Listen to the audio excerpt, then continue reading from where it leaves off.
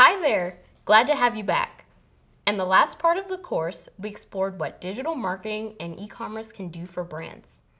You learned how customer journey maps can help companies understand their customers and nurture relationships over time. You also discovered how they use digital marketing funnels to raise awareness, encourage consideration, drive conversions, and foster loyalty. By learning about these concepts, you're starting to build a strong foundation for the next phase of your career. In this part of the course, you'll learn that a funnel fits into a larger digital marketing strategy. You'll explore the relationship between branding and digital marketing and some specific ways companies can build their brands. You'll also find out what goes into planning a digital marketing strategy and get to know some of the most common channels and tactics they involve, like search engine optimization, social media marketing, and email marketing. Using these channels, businesses can attract customers, drive sales, and maintain relationships over time. Creating a digital marketing strategy is one of the most effective things brands can do to reach customers. So it's crucial to understand how they work, even if you're just starting out in the industry. In fact, one of the first things I did when starting out as a product marketing manager was collaborating on digital marketing strategies for social media. I worked hands-on in developing ways to reach and engage our target audience. Digital marketing strategies are so important because they ensure that a brand's digital marketing and sales activities all work together toward a common goal. I'm so excited to get started, and I hope you are too.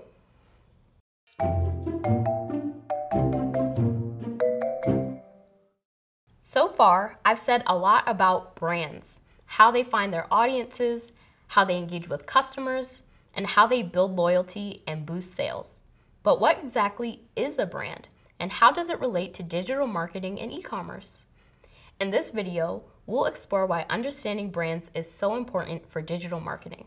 A brand is how a business or organization is perceived by the public. There are a lot of factors that can influence a brand, like values, culture, design elements, and tone of voice. And companies can do things to build their brands, but a brand isn't a physical asset like a product or service. Products and services are the things a business sells, like clothing, software, or entertainment. A brand is more like a personality or a reputation. It's the sum of who you are and what people think about you and your products. So, why is it important to know about brands and their value? Because a company's brand guides all of their marketing and sales efforts. Before they can even start thinking about ads or promotion, companies need to understand their mission, values, and unique offerings. Marketing efforts can and should change with the times, but a brand identity is permanent. Think of it this way. If a brand is who you are, marketing is how you get people's attention. So a company can pour tons of resources into a digital marketing strategy, but without a strong brand identity, no one's going to remember who they are. Likewise, they can have great values and amazing products, but they still need marketing to build brand recognition and drive sales. A brand is the foundation of a successful digital marketing strategy, but digital marketing can also affect public perception of your brand. You can't have one without the other. A strong brand can be incredibly valuable, and digital marketing can make it even stronger. For example, digital marketing campaigns can help increase value through brand equity. What is brand equity? It's the value consumers attribute to one brand's offering when compared with similar products from another brand. When a brand has positive equity, it means consumers feel good about the brand and might pay more for it than an identical product from another company. For example, let's say we have 2 bottles of sunscreen with identical ingredients, one from a known and trusted brand and the other from a lesser known brand.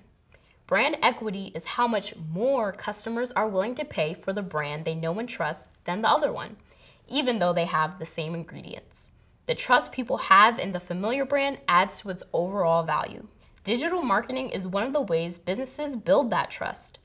When they run an ad campaign, those ads don't just get consumers to take notice, they can also help shape public perception of the brand. Digital marketing can communicate a brand's values, personality, and perspective, which can influence how people think of them. All right, time to review. A brand is more than just another word for a business. It's how customers think and feel about a company and its products. It's also the foundation for successful marketing and sales strategies. Digital marketing, in turn, can help build brand equity, recognition, and trust. Moving forward, we'll begin to explore how brands create digital marketing strategies that support their larger goals.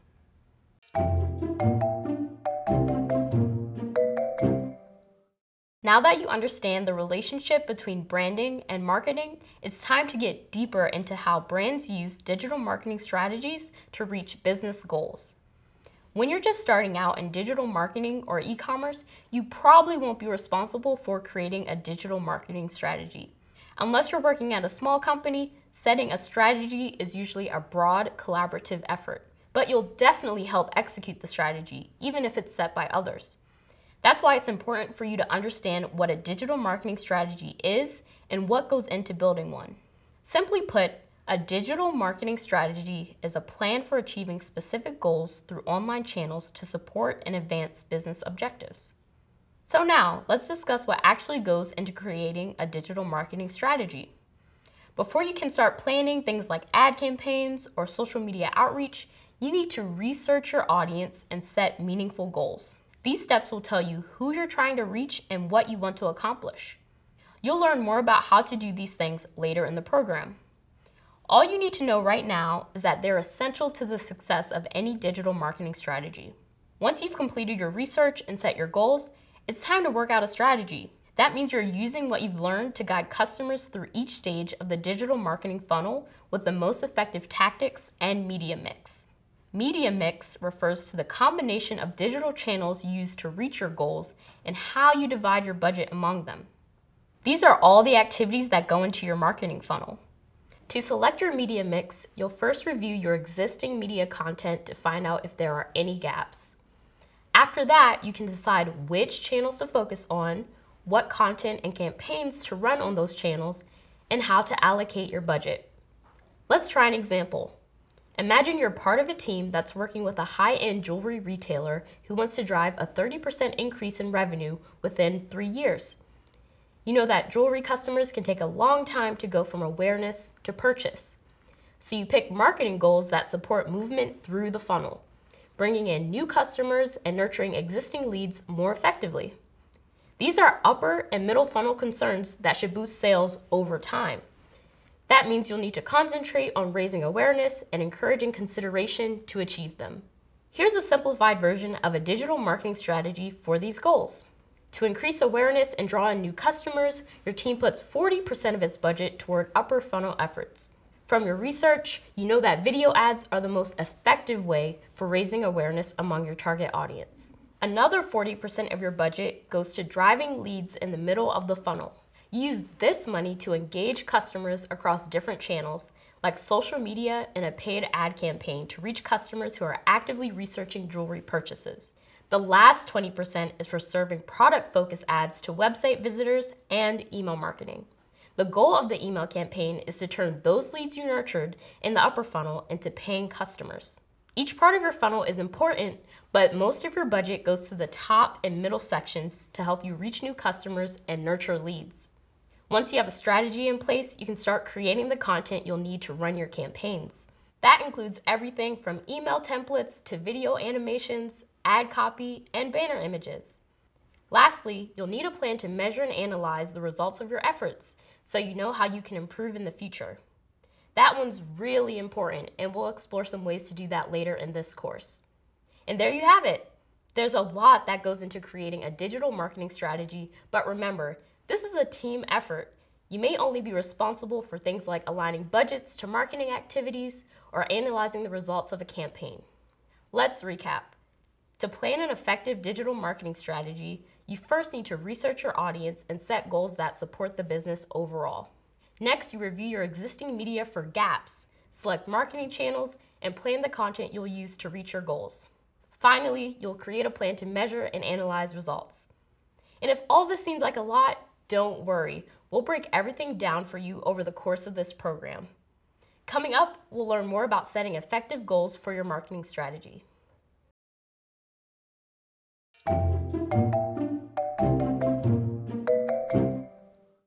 So far, we've covered the basic elements of digital marketing strategy, the importance of customer research, and what goes into customer personas.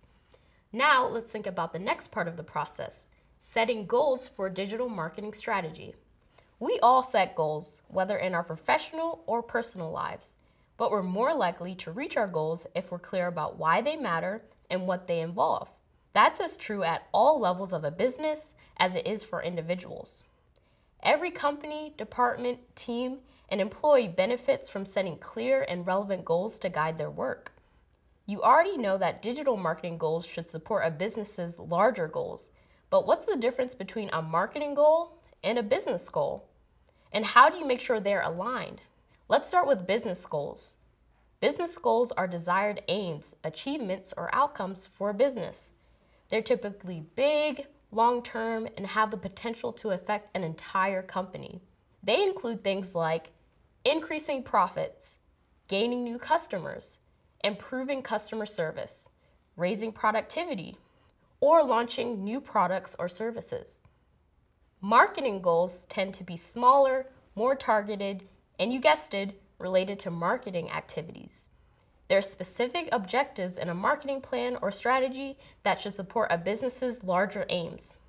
Some common marketing goals include raising brand awareness, increasing web traffic, generating new leads, and driving sales or conversions.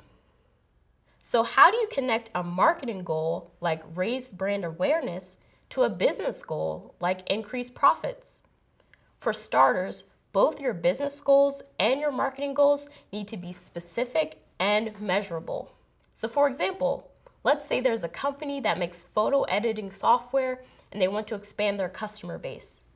A well-defined version of this business goal could be something like grow our number of active customers by 25% over the next 2 years by adding 5 frequently requested features to our software. That's way more specific, right? It tells you what they're going to do, how they plan to do it, and when they want to get it done. You'll learn more about setting well-defined goals later in this course. For now, let's consider this goal from a marketing perspective.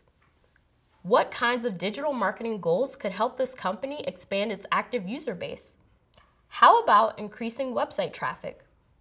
After all, people need to visit the website to sign up for an account. But more website traffic doesn't necessarily equal more new users. It would depend on how many of those visitors are new versus existing customers and what they're doing once they get to the site. So increasing website traffic might work, but maybe there's a better option. What about generating new leads?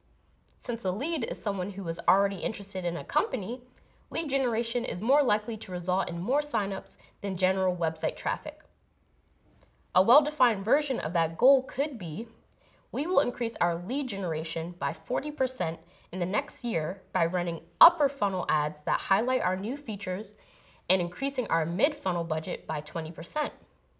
By raising awareness of the new features and increasing the budget for activities that create new leads, the marketing goal supports the business goal of growing its user base. That's one example of how a marketing goal can support a business goal. But there are a lot more. In fact, you can think of business goals like the top part of a pyramid. There are a lot of different goals below that support them. So, a digital marketing strategy can even have multiple goals that build toward that top business objective. And you may also have goals for each part of your strategy. For example, you could set goals specifically for your social media or email marketing efforts. When all these smaller goals are aligned to the big things a business wants to achieve, they are much more likely to reach those aims. Let's recap. Well-defined goals are important at all levels of a business. Business goals are long-term aims that can impact a company at all levels. Marketing goals are specific to marketing efforts, but should always contribute to business-wide aims. In the next lesson, we'll explore some of the tactics and channels brands can use to advance their marketing and business goals. Meet you there.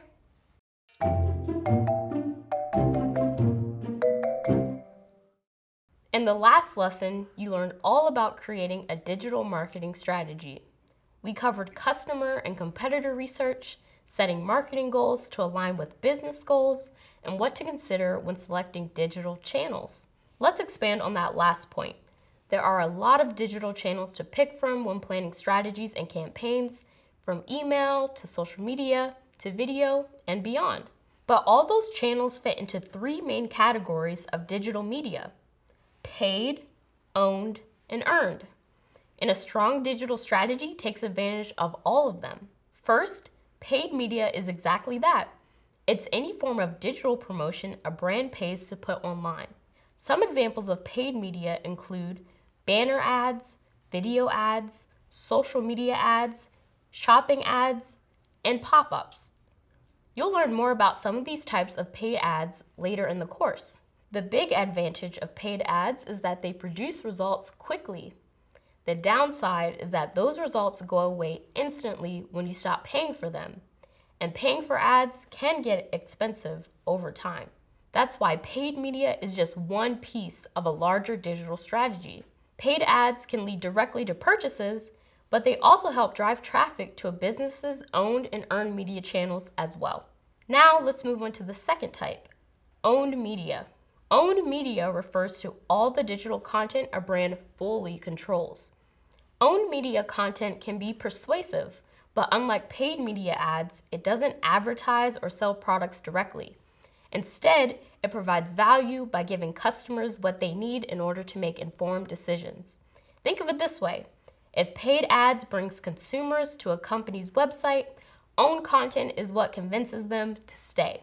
Owned media includes things like website content, blogs, ebooks, and social media content.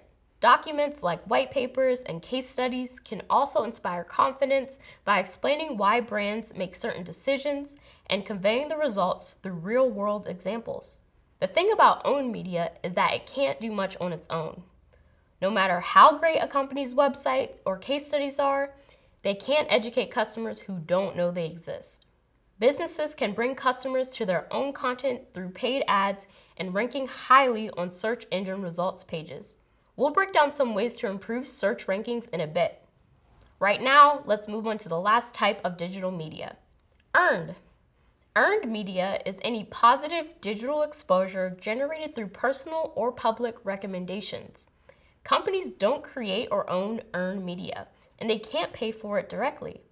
It's generated by customers in response to things like product quality and customer service, in addition to successful marketing campaigns. So, if a brand starts a formal partnership with an influencer, that's paid advertising. But if a customer likes a product so much that they tell their friends about it for free, that's earned media. Basically, it's the reputation a brand builds for being great at what they do. Earned media can take the form of social media mentions, blog posts, written or video reviews, or positive press coverage like product profiles or best of lists. Customer-generated content can help businesses sell products, but it does way more than that. It also helps brands reach new markets and build public trust. Before we move on, let's review. To be successful online, brands use a combination of paid, owned, and earned media. Paid media is advertising you pay for, like banner or video ads. Owned media is content a brand creates and controls, like website content, blogs, or case studies. Earned media is positive, customer-generated content that raises awareness and enhances a brand's reputation. Now that you know about the different types of digital media, you're ready to learn more about the specific tactics and channels brands use to reach customers.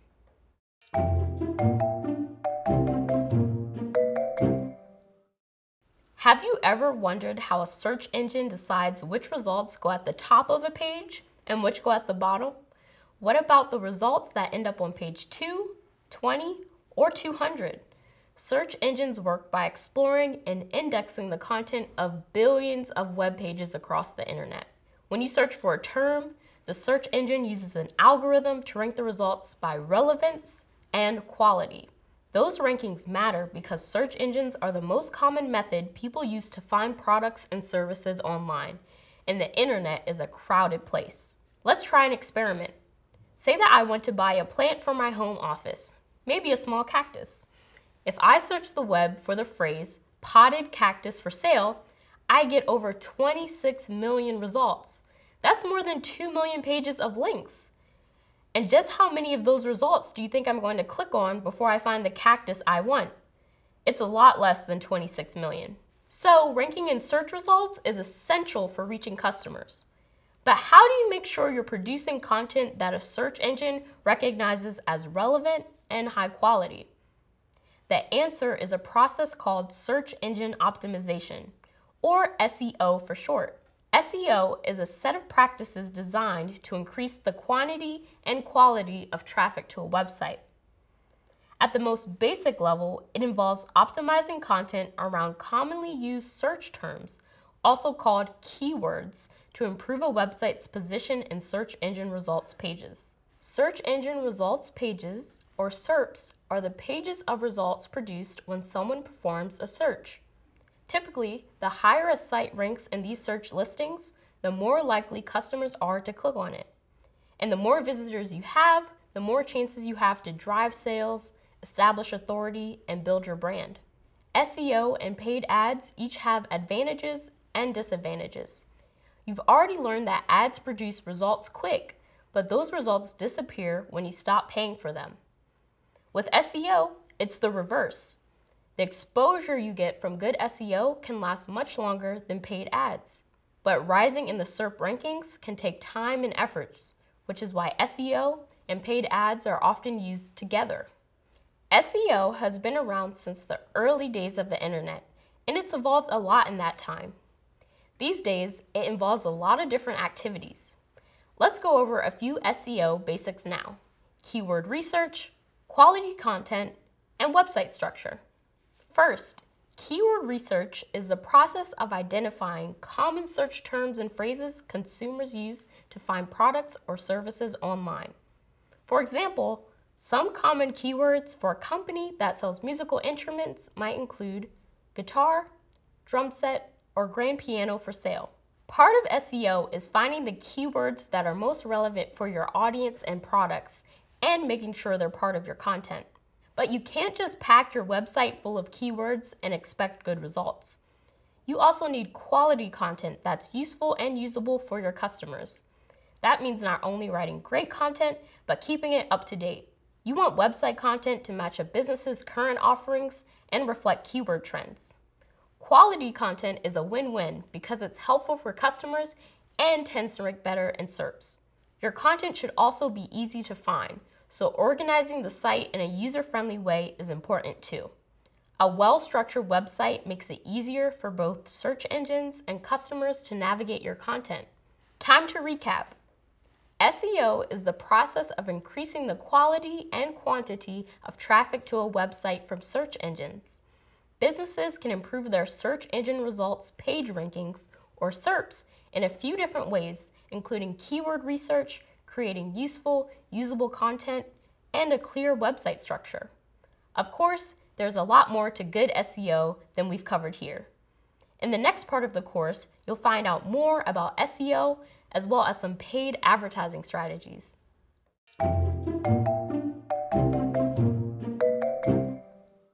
So far in this lesson, you've learned about 3 types of digital media: paid, owned, and earned. You also discovered how brands use SEO to rank in search engine results pages and increase traffic to their owned content. Now we're going to explore paid advertising in a little more depth. You'll recall that paid advertising is any form of digital promotion a brand pays to put online. A big part of that promotion is search engine marketing, or SEM. SEM is the process of generating traffic to a website through paid ads that appear on search engine results pages. SEM ads are the ones that appear above or below the regular search listings in a SERP. A quick note on terminology here.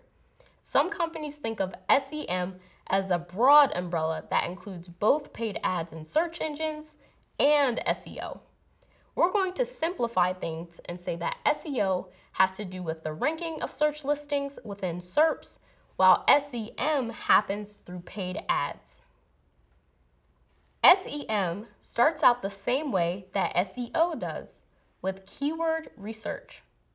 So, if your company sells vitamins, you might want to serve an ad to customers who search for the phrase vitamin C. Once you have your keywords, you enter an ad auction to bid on them.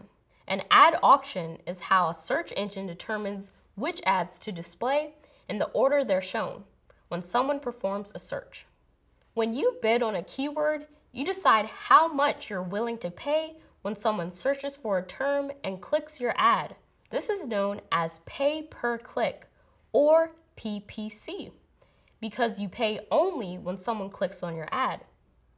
The amount you pay when someone clicks on a PPC ad is called the cost per click, or CPC.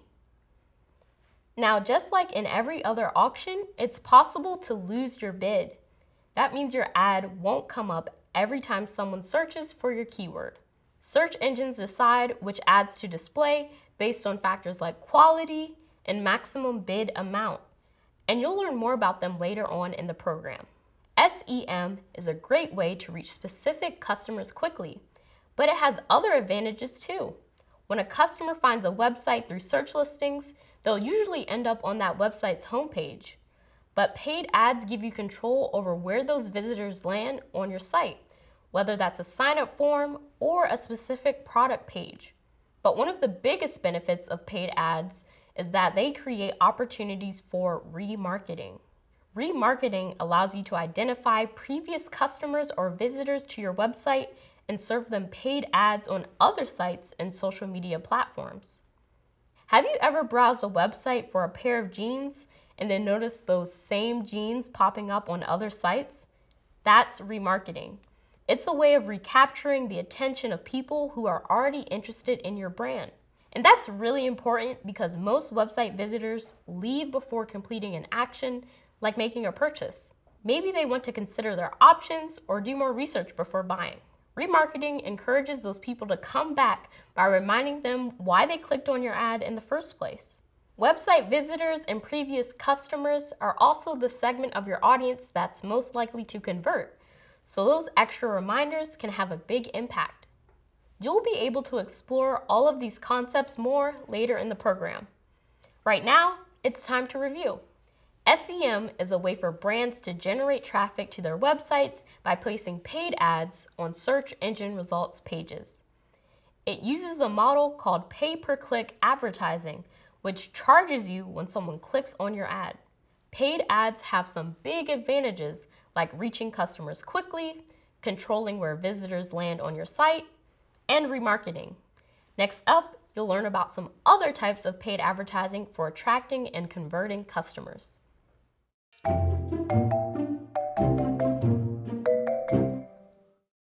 Now that you've learned about SEO, SEM, and display ads, it's time to introduce two more channels businesses can use to reach their digital marketing goals: social media marketing and email marketing.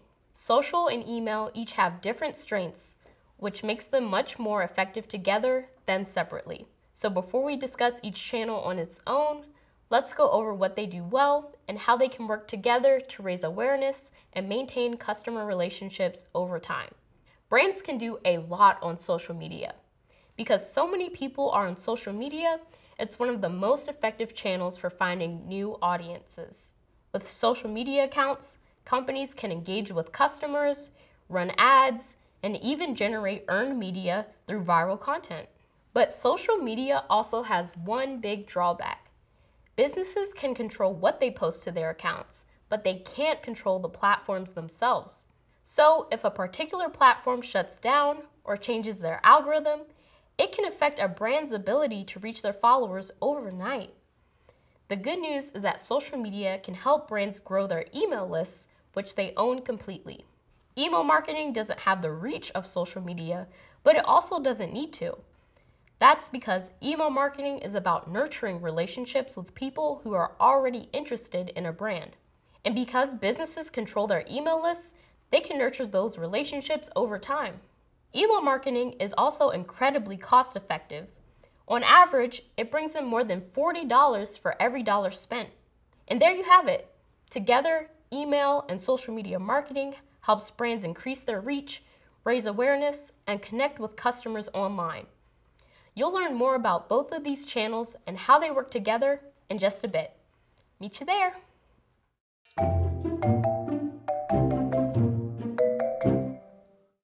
Throughout this course, we've stressed how important it is to find and connect with target audiences where they are online. One of the best places to do that is on social media. Well over half the people in the entire world are on social media, and that number is only growing. Maybe one audience likes Twitter more than TikTok, or another prefers Facebook to Instagram. But no matter what a business sells, chances are good that social media is a key part of their marketing strategy. Social media marketing is the practice of creating and publishing content for social media platforms in order to drive engagement and promote a brand or product. Creating social media content might seem simple. After all, people post interesting, funny, or touching content to their personal accounts every day. But there's a lot more to social media marketing than writing clever or informative posts. Social media marketing involves a lot of the same concerns as a company's overall digital marketing strategy, like increasing engagement, expanding their reach, and building their brand. It's just that all of those activities happen on social media platforms. So now, let's explore some of the ways businesses use social media to amplify their efforts and reach their digital marketing goals. We can break down these activities into 5 categories, known as the 5 pillars of social media marketing. These pillars include strategy, planning and publishing, listening and engagement, analytics and reporting, and paid social media. Let's start with strategy. Before planning your content or campaign, you need to know who your audience is and which social platforms they use. So if your audience is mostly interested in content about home decorating, you might not post on a platform that caters to business and networking. Posting the right content in the right places can save both time and money. To know what types of content to create, you'll also need to understand your goals. For example, if you want to build community around your brand, you might focus on interactive content like polls or questions and answer sessions. But if your goal is to promote a new product, running a contest or giveaway might get better results. Understanding your audience and having clear goals will help you create effective, relevant content. Once you've set your strategy and content, you'll need to consider planning and publishing. That means deciding when to post content and how often to post content. The goal is to engage followers enough so that they remember you, but not so often that you overwhelm them. Next up is social listening and engagement. Once your content is out in the world, you can track and analyze social conversations and mentions related to your brand. This could mean monitoring direct responses to a brand's social content or earned media, like posts about its products, which are great ways to find out how customers feel about your business. The insights you gain can help you decide how to respond to and engage with customers on social platforms. Those responses are important because they can affect your brand image and customer relationships. Think of social listening and engagement like a conversation. First, a business publishes content. Then they listen to how their audience responds. By paying attention to what their audience says, they can determine the best way to reply. For example, if someone posts about how helpful they find a particular tool, like a habit tracking app, the brand could respond with thanks and encouragement. But if they post that the app isn't working correctly, they could share troubleshooting tips instead. Next, you'll use analytics and reporting to find out how your content or campaigns are performing and communicate results to others. Social media analytics tools can track and measure things like comments, shares, follows, or clicks. They can tell you how many people are using a hashtag or the number of positive mentions over time. Businesses can use these insights to respond to trends or guide future strategies. Finally, there's paid social media. Paid social media ads have a lot of the same benefits as paid ads for other channels. It can expand a brand's reach beyond its existing customer base and allow them to remarket products. But advertising on social media has some other advantages too. For one thing, social platforms provide more detailed user information than search engines. That means brands serve ads to highly specific customer groups. Finally, paid social media is a good way for brands to grow their email lists. By linking ads to email sign-up forms, businesses can contact their followers directly and send them special offers. Like any digital marketing strategy, social media marketing involves getting to know your audience, finding them online, and setting meaningful goals. Only then can you plan, create, and publish content. Next, social listening and measurement can tell you how to engage with your audience effectively and refine your strategy. Lastly, with paid social ads, you can expand your reach, address specific customers, and grow your email lists. Coming up, you'll learn more about social media marketing and how to use email to maintain customer relationships.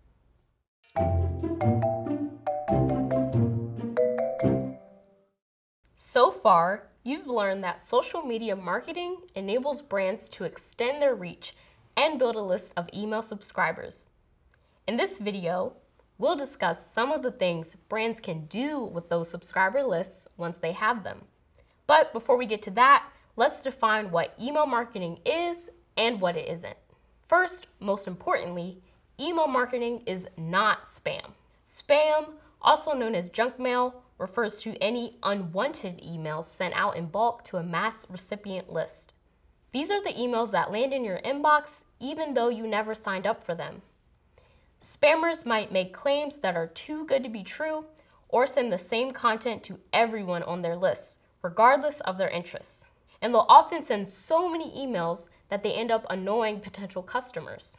So, how is email marketing different from spam? Email marketing is when a brand sends messages to a list of existing subscribers to share information, drive sales, or create community. That means sending relevant, helpful content to people who've agreed to receive it.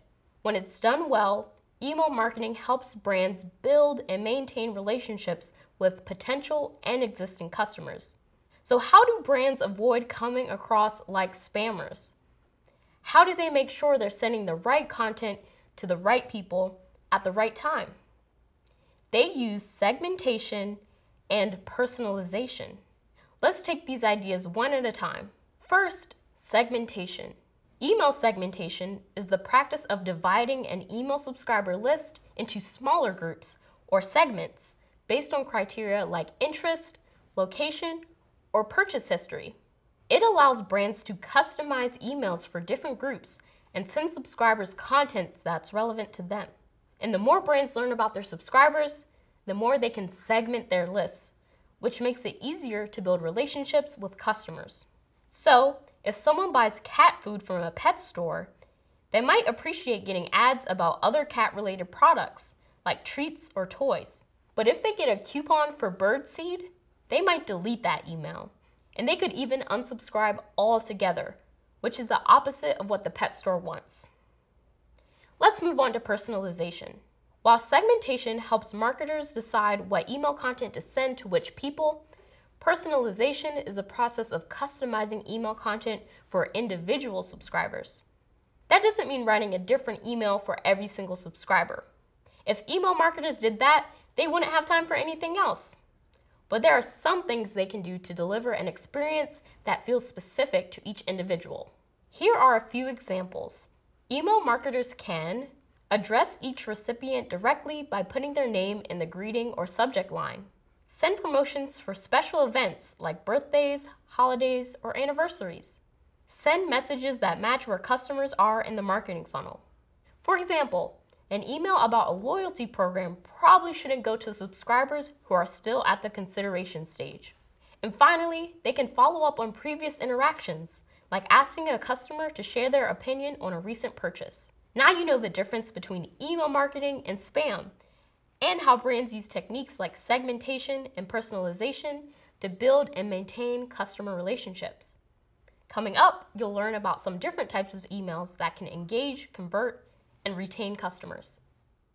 Congratulations on finishing this video from the Google Digital Marketing and E-commerce certificate. Access the full experience on Coursera, including job search help, and start earning the official certificate by clicking the icon or the link in the description. Watch the next video in the course by clicking here, and subscribe to our channel for more lessons from Google Career Certificate.